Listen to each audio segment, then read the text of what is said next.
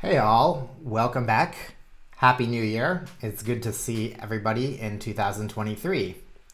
So for the beginning of the year, I've been playing around a little bit with Phoenix Liveview on one of my projects. And something that I figured out how to do, 3 different ways, is how to capture copy-paste events. So two ways I have that have certain drawbacks, and the third way is really gross, and I tweeted a little bit about that. Let's go through each of the 3 different methods. So in order to test this, I've created a live view. And so here's what you can see. This is basically just a live view in an empty live view project. Here we've got the render, which produces the website that we see on the right-hand side. And basically, I'm going to have the top section pasted with message here, which will show us whatever we manage to get if we obtain a pasted message. And here I've just got a paste frame. I've omitted the CSS, and the paste target is this thing. So this red box is the paste target. I'm going to click on here and then Control V content, which will wind up being the pasted content. And I've left a little space here for some script that we may have to write, and you'll be able to see what we have to do in order to get this to work. So the first way I'm going to show you is with a library called Phoenix Custom Event. I'll put a link to Phoenix Custom Event below. The reason why I like Phoenix Custom Event is because it really uses HTML standards, HTML5 standards. And kind of the reason why I hate Phoenix Custom Event is that you really have to install it via npm. So the npm library is Phoenix-custom event hook. And the way you do this is you do import Phoenix Custom Event from Phoenix Custom Event hook, which is this line here. And then in your live socket definition, you have to set up Phoenix Custom Event hooks into your Phoenix Custom Event into your hooks. So that's that. That's all you have to do in the app.js. So you might think that what you can do is to use the documentation of the Phoenix Custom Event hook, which says to do the following. So what we're going to do is first we're going to put into our paste target phx hook equals Phoenix Custom Event. And then we're going to make a phx send events, and then we're going to allow it to send the paste event. So this is what you would think it would do. What you would think you would do based off of the documentation. So let's go ahead and run this and see what happens. So I'm going to copy paste some content. Let's copy, and then we're going to paste. And unfortunately, we failed, and we got this like empty map. So why is that happening? So why that's happening is because when you create this Phoenix custom event, right, and it will correctly trap the paste event, but the payload of the paste event doesn't conform to the custom event or Phoenix event data structure. It's in fact a copy clipboard paste event, or it's a clipboard event. And so, and that doesn't have any fields that are serializable into something that's useful for the handle event handler that we've written down here. So in general, what we want to do is we want to get something that's got, and in fact, what happens is it just passes like an empty map, because that's what the clipboard event gets serialized to. So in order to do this properly, what we're going to have to do is we're going to have to actually put the Phoenix custom event hook into this extra tag. So let me go ahead and do that. So we're going to move this to here, and then we're going to have to write some amount of JavaScript code. And so I'm going to go ahead and do that, and let's take a look at what that is. So in the script, we've assigned paste target and paste extra to these 2 containers, right? And yeah, so that's right here. And so what I'm going to do is I'm going to add an event listener to paste target.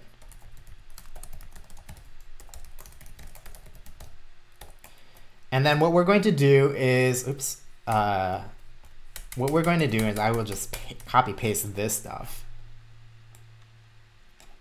And we'll go over the code. And what we're going to do is we're going to listen to the paste event. That's sort of a built-in HTML event. And it's going to send this event. Now this event here is going to be a clipboard event. And so what we're going to do is we're going to recraft a new event that we're going to send via the paste extra div, right? And then that is going to be a paste custom event. And the payload that you send is in this detail field of the options. And we're going to craft a new one is going to be pasted. And then we're going to grab the data out of the clipboard event by calling the clipboard data member and then calling the get data function on that. And we're going to only get text plain data. Then we're going to take this new crafted event and then we're going to dispatch it to the paste extra tag, which is over here, paste extra container, which is here. And that's got the Phoenix custom event hook. We're using the Phoenix custom event hook as a channel to send data back down to our live view. Okay, so let's reload this and then see what happens when we try to copy paste some stuff. Doesn't matter what it is. And now you can see we got the stuff that we copy pasted directly by bouncing it off of this paste extra field. So that feels a little bit awkward. Maybe it feels like we shouldn't be using a second container just to get this information over. Well, let's take a look at what a solution would look like if we didn't want to use the second tag.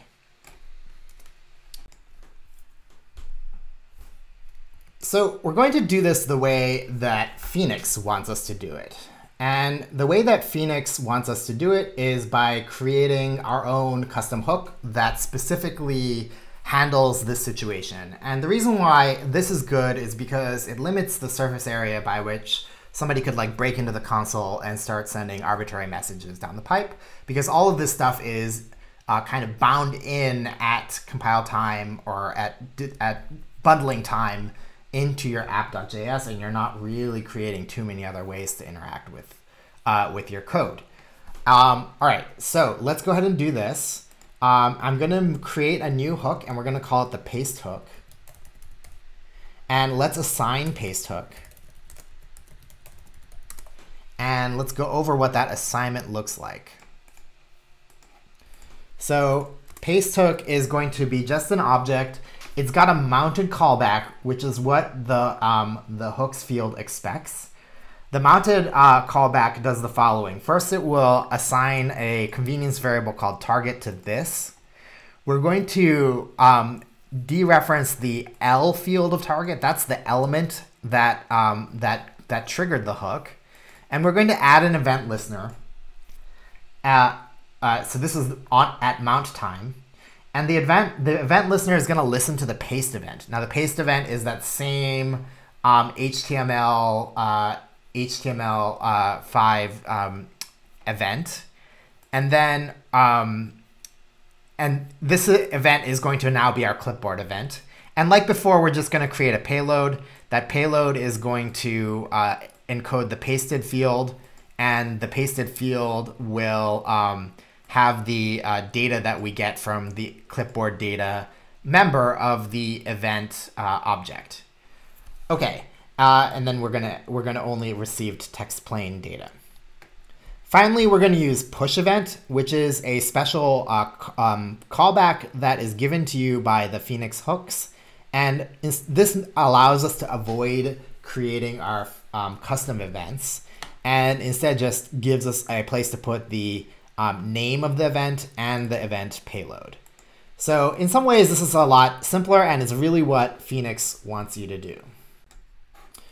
Yeah, so then we need to add phx hook, paste hook. Let's reload it. and see what happens when we try to just copy some information and paste it. There we go. And we can see that it worked. OK, so now let's look at the third way. I would say that the third way is really gross, and I don't like it. But it is really the only way you can do this, as far as I know, without mucking around the app.js or without mucking around the app.js file. And you'll see why this is kind of gross. So the first thing we're going to do is we're just going to get rid of this phx hook here. And what we want to do is we want to take our extra div element here and create a phx click hook with the word paste. OK, so what this will do is when we click on this, element, it's going to send back to our live view a paste event. So we're basically attempting to hijack the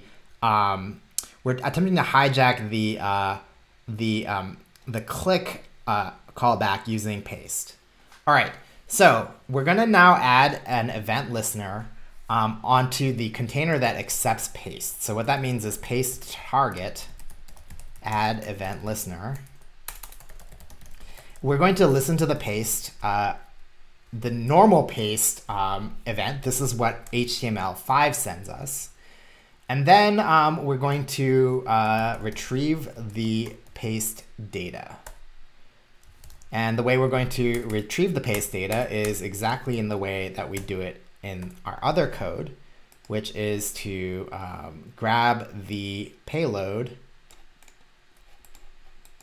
Well, we'll just grab all of this.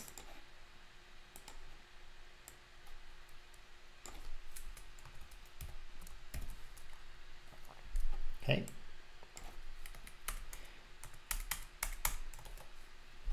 And instead of pushing this event to paste, what we're going to do is we're going to set the phx value paste attribute of the hidden container to the paste data. So paste extra dot set attribute, and then we're going to do phx value paste to pasted to this content.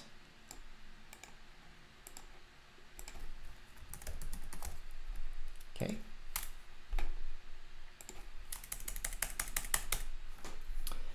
And then we're going to dispatch a click event to the hidden container. So that means we're going to do paste extra dot click. Finally, we're going to cancel the normal paste event operation. So event dot cancel default, and that should be D. And so in the live view, yeah, so that's what we should do. And then let's refresh it and see what happens.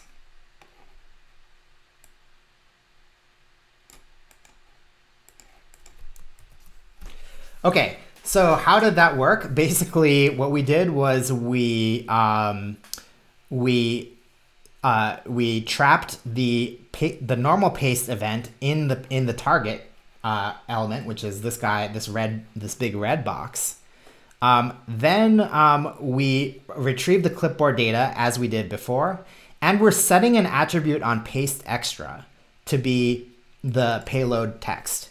And the specific attribute that we're setting is phx value pasted. And what that does is that whenever you have a tag that has phx value and then some content here, this will be the key, and this will be the value for some payload that you're going to send, and that's going to wind up inside this inside this parameters field. So this is just a way that Phoenix Liveview has given you to augment extra data onto your payloads.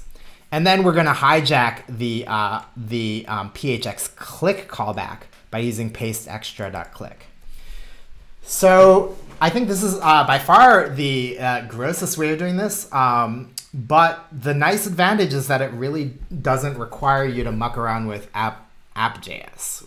Notice that in this implementation, nowhere did we have to go back into app.js and mess things around. And there could be various reasons why you want to do that.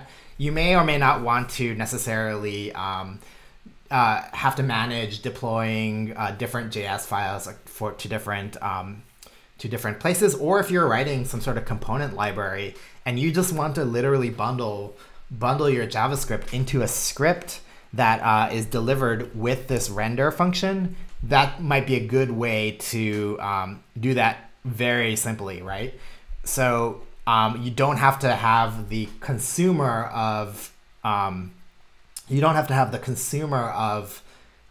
JavaScript muck around and bind their app.js into, or whatever JavaScript file they want to deliver, into some file that exists inside of your own delivered directory. So this is kind of like a cheap way of making bundling your code easy and still be able to support pasting operations. Of course, that means it won't be minified. Use with caution. Okay, so that's all I've got.